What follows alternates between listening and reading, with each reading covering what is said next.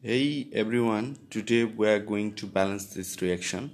This is silver nitrate, this is sodium chloride, this is silver chloride, this is sodium nitrate, right?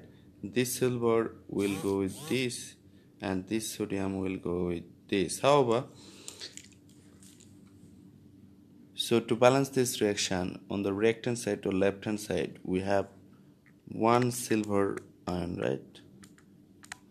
We have one nitrate ion. We have to think this thing as a unique whole unit, right? This is nitrate ion which have one minus, but here we'll not consider charge. Our target is to balance this reaction. Here we have one sodium, here we have one chlorine, here we have one silver,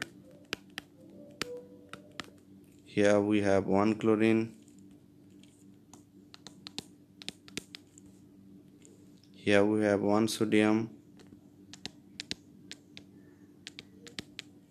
here we have one nitrate.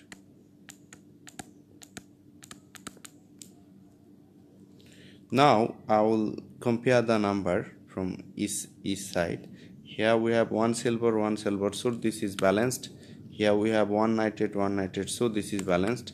Here we have one sodium, so this is balanced. Here we have one chlorine, so this is balanced.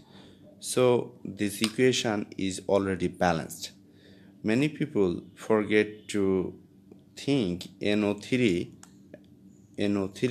as a whole unit. That's why they fall in trouble. But be careful in case of counting this radical. Thanks for viewing this video.